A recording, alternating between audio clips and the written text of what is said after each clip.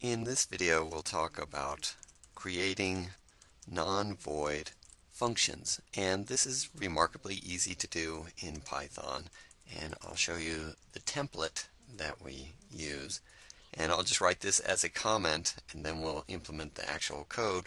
But we start by writing the keyword def, as in define, and then I'll write some things in angle brackets. They're just placeholders. We provide a function name, and this is any valid identifier, and then within parentheses we put what are known as formal parameters, and then we have to end this line with a colon. So this line is called the header, and then we follow this with indented code. So I'll go over a bit here, and then there is the body of the function. So let's explain these terms a little bit more. When it comes to this function name, that's just simply an identifier, any valid identifier. For the formal parameters, that's comma separated identifiers, and then the body is any number of indented statements. Finally, for a non-void function, we should also have that the last line of the body should be a return statement, and we'll see what a return statement is in just a bit. If a function doesn't take any arguments, then we don't put any of those formal parameters, but we still need the parentheses. We just don't put anything between them. Okay, now let's give an example where we create one of our own functions, and let's base this off of a function you might see in math class. So let's consider the function maybe you would see in math, where you have a function f of x, and what it returns, or what it is equal to, is maybe 3 times x plus 7. Now, if we want to implement this in Python, we would write the keyword def, then we give some valid identifier. So anything that would work for a variable name works for a function name, but let's just stick with f. Then we need parentheses and some identifier here for the argument, or the formal parameter, and let's call it x, as we would in math class. But now we don't put equal, we put a colon. Hitting return, idle knows that, hey, now you have to give me the body of the function. And notice that we don't have the interactive prompt. It's waiting for more code.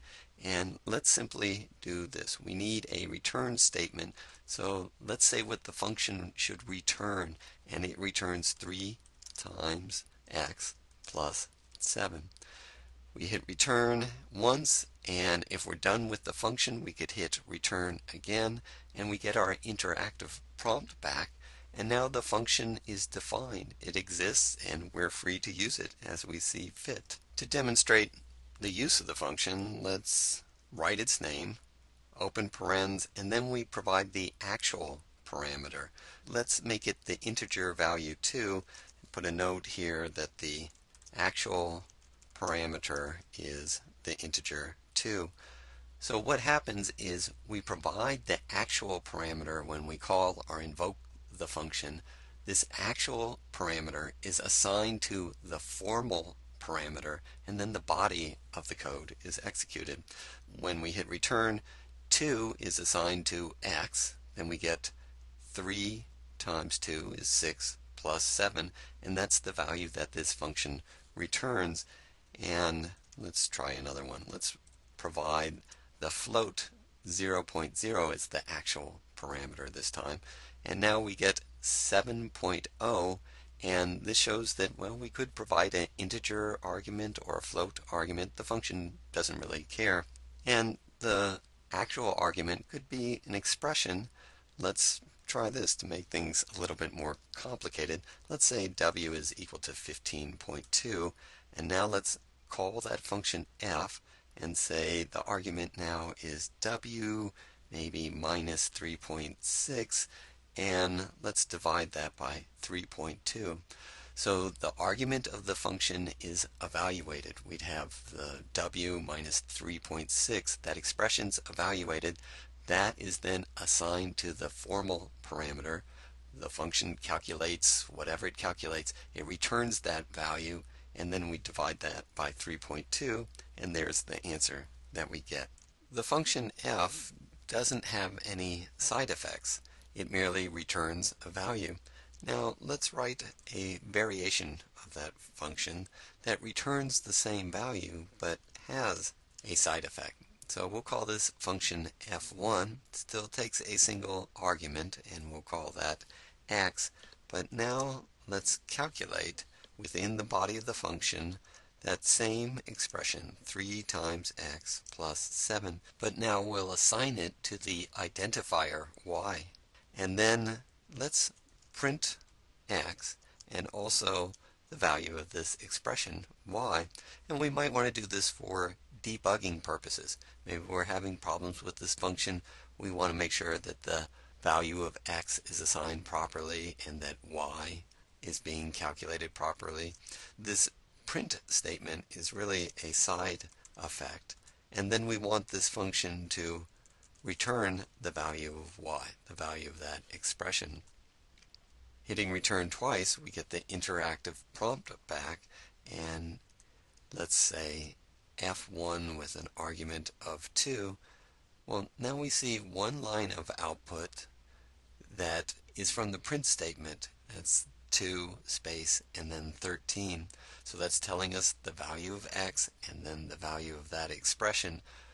Then the second line of output that we're seeing, that's really the return value of the function, and it's the interactive environment that says, okay, when I evaluate an expression, if you're not assigning it to anything, I'm going to echo that back to you.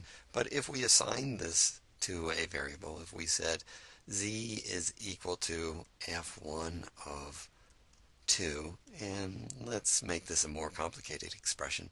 Let's add to that 5.0. When we hit return, we still see the output from the print statement. We still see that side effect, but now we are not seeing the return value.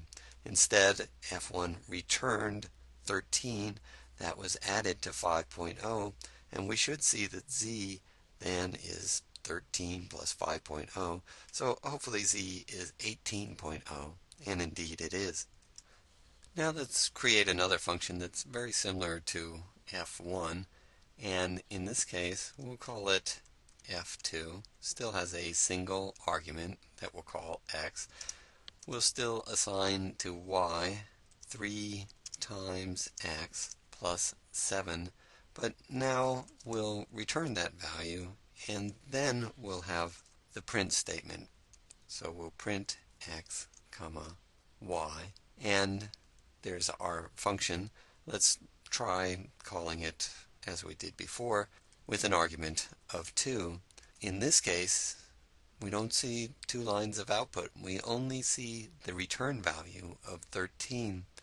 And it turns out that Python, once it encounters a return statement, it will immediately return that value and exit from that function.